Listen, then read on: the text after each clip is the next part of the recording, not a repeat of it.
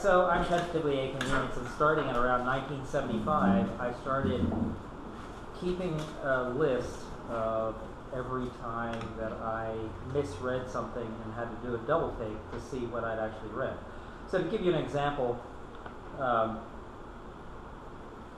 would be walking past, say, a newspaper box, and even though I'm going to give away, I think, one of the better lines in this text, I would read, "Every policeman shot in Towson." And I'd walk and I would think, wait a minute, that couldn't have possibly been the headline. So I'd look back at it, and then I would see that it says, "Elderly policeman shot in Towson," which is quite a different concept. So I'm going to read what I thought I read, and then I'll say "instead of," and then Breen Casey, my compatriot here, will read what was actually there. And in some cases I had to do triple takes because I was only sort of half paying attention when I was trying to reread the things to see what they actually were. And this is a list that I kept going for probably at least a decade and would still keep going if I hadn't gotten too lazy to do it. Or distracted by other interests, I guess is more accurate than too lazy. Are you ready? I'm ready. Are you in voice? Instead, as an old comedian used to say. Free spirit instead of Tree sprite. an eternal D-good instead of An eternal golden braid. little tavern shoes instead of Little tavern shops. every policeman shot in Towson instead of Elderly policeman shot in Towson. sex words 80 instead of Seniors 80. Marvel and Marathon instead of Maryland Marathon. fear booed wine instead of Beer, food, wine. a body man instead of Holy man. travesty for House of Delegates instead of Hardesty for House of Delegates. progressive waking instead of Progressive winemaking. military sewer instead of Sanitary sewer. wealthy Baltimore instead of WBAL-TV Baltimore. Harry Parch instead of Berry Patch. gin moves into a new act instead of GM moves into a new era. violence thermostat instead of Wolverine tubemanship. poetry and ceramics instead of Pottery and ceramics. you high instead of Wednesday night. senility and change in Congress instead of Stability and change in Congress. baked foots instead of Baked foods. the Kotex counter instead of The lottery guide. Bigfoot medicine and health instead of Biology. Medicine and health. unify mom instead of Thrifty mover. punk beds instead of Bunk beds. clothes for reincarnation instead of Clothes for renovation. flat starch instead of Flat search. famous art instead of Luminous art. two plays for furniture instead of Two plays for Puritans. fake calcium chloride instead of Flake calcium chloride. exceptional men for a legendary fishing corps instead of Exceptional men for a legendary fighting corps. we are afraid of the senior citizen instead of We are a friend of the senior citizen. the barefoot Lakers instead of The Lake Forest building. burning van instead of Burning Man. ninja instead of Fanta. boat show for Beach show. she just saying it there because I was supposed to say beach show. Gift of sorcery instead of City of Sorcery. death instead of Eaton. plants for anybody. Instead of hearts for anybody. Should you say me again? Wash bum college Bible instead of Washburn College Bible. Stalin instead of Satin. frightens breath instead of Freshens breath. Martha Reeves and the umbrellas instead of Martha Reeves and the Vandellas. let's see the tribe instead of Let's set the table. buy a hockey player instead of Hug a hockey player. Jews on theory instead of. Jaws of victory. Bay of piss instead of. Bay of pigs. Land of desperate living instead of. Land of pleasant living. Freighter instead of. Fighter. 3 fishermen mourned at rights as servants of the community instead of. 3 firemen mourned at rights as servants of the community. Cheesecake bullet instead of cheesecake blues instead of. Chesapeake Blues. The world's finest tee world's finest recorders instead of. The world's finest reporters. An eye for a Korean instead of. An eye for an eye. Artware instead of. Habitaire. Drums and rotors ruined instead of. Drums and rotors turned. Turn brown instead of. Tuesday, April 1, Brown. 2-ear Fatigue Street instead of. 2 East Fayette Street. SK instead of. Essex. Sex changes instead of. 5 excerpts. Blow your visit to downtown Baltimore instead of. Enjoy your visit to downtown Baltimore. Drive insane instead of. Drive inside. Most edible bachelor instead of. Most eligible bachelor. Painting and transplants instead of. Planting and transplants. Bud Powell instead of. Bird power. Time travelers instead of. The travelers. Music for morons instead of. Music for airports. Martha Washington instead of. Marion Washington. Alogical instead of. Abigail. Parakeets instead of. Herons. Apricot fruit salad instead of. Apricot facial scrub. Elmer workshop instead of. Summer workshop. Strange coupon instead of. Gray coupon. Brooklyn electric chair instead of. Brooklyn electric court. Physical anthropology instead of. Performance anthology. Al nasty instead of. Listen to. Vegas instead of. Syria.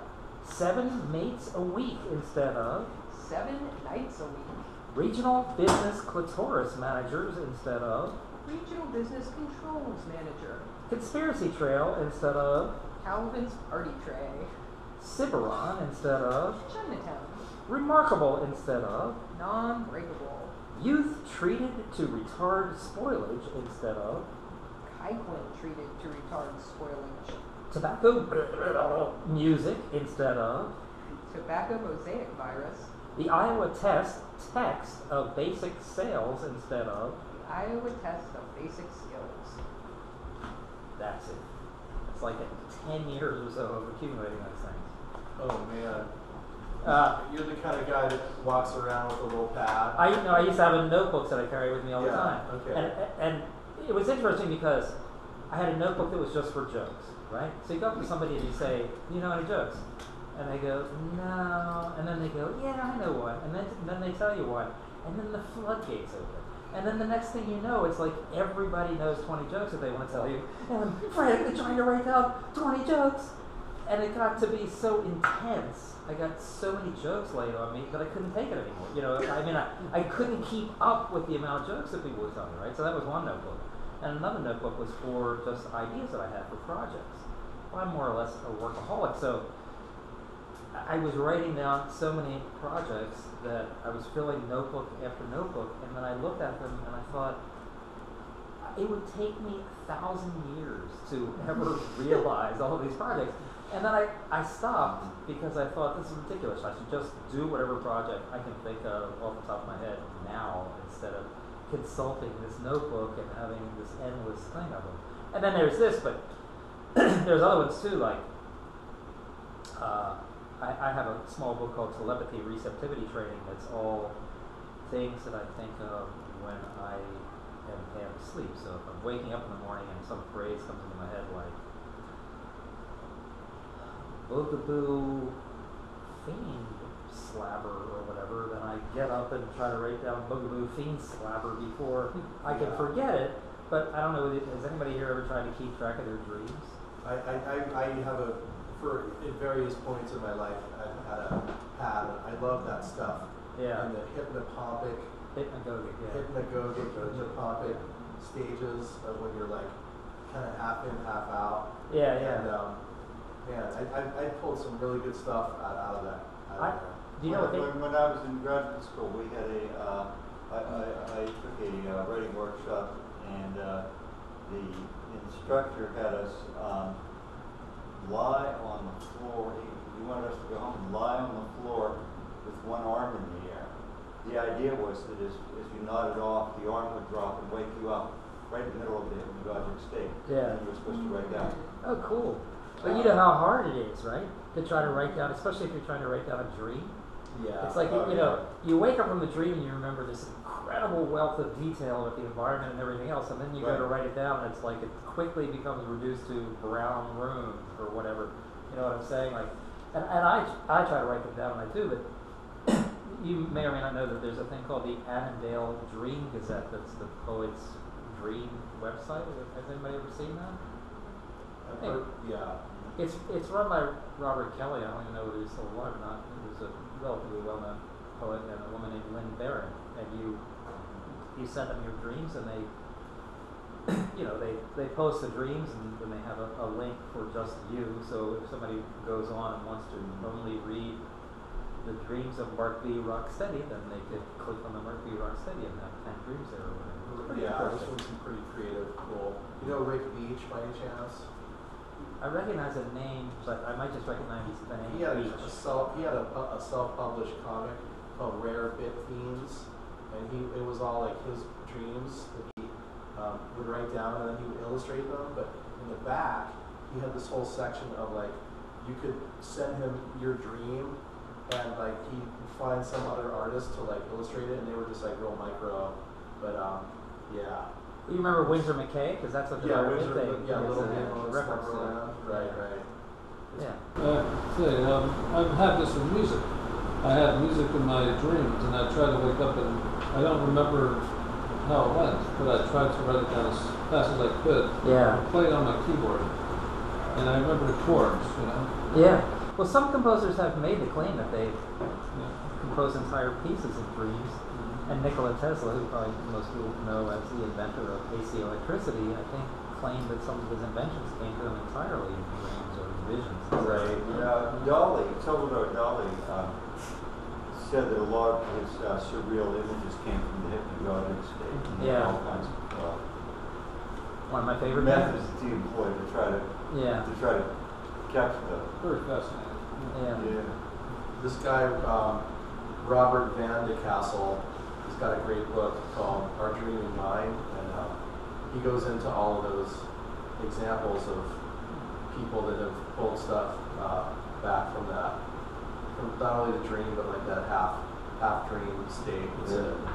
It's really great. There's all kinds of stuff, like from Persia, like the Persians had a lot of scholars, like the mathematicians and stuff, and like the Chinese. I mean, it goes back like thousands of years. Well, there's what, Senoi dream theory, I think? Yes. SENOI? Yeah. Yeah, Patricia Garfield writes about them in her book Creative Dreaming. That's a really good one. Yeah, the Senoi people. Talk about honoring your dreams, right? I think every president should be obliged to report what their dreams are when they wake up in the morning. You know, I mean, just imagine, President Trump, today I dreamed that I had 20 Learjets of my own. Or, you know, whatever. Right. I have to write. I write nonfiction for a living, but it has to be factual, analytic, and at the same time creative. Sometimes I get a headache trying to work out a particular passage, and I'm stuck. So I lie down and take a little nap and figure, well, you know, the answer will come to me. Yeah.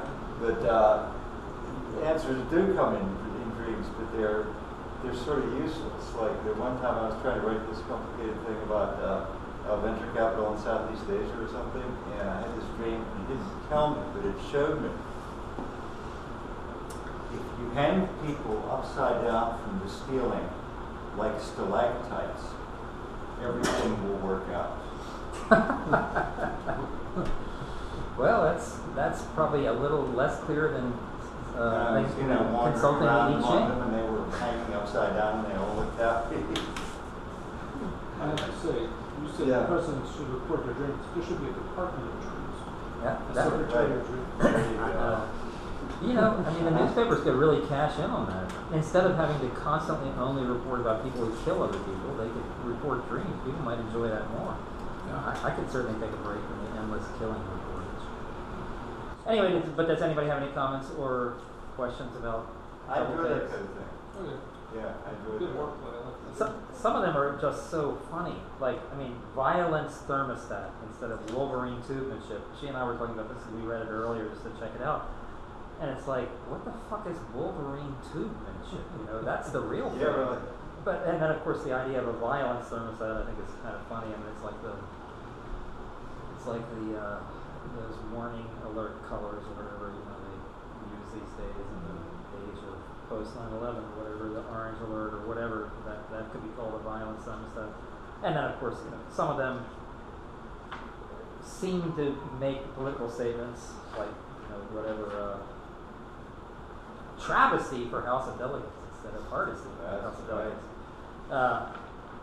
But does that happen? It must happen to everybody here, right? Where you're walking down the street and you see something and you would go like, I couldn't do that.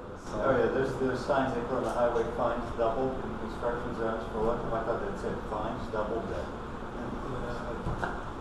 I really liked An Eye for a Korean.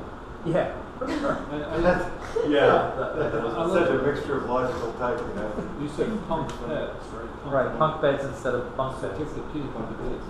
The other day I was walking down Murray Avenue and I thought it said grilled corn tacos. It was grilled corn tacos.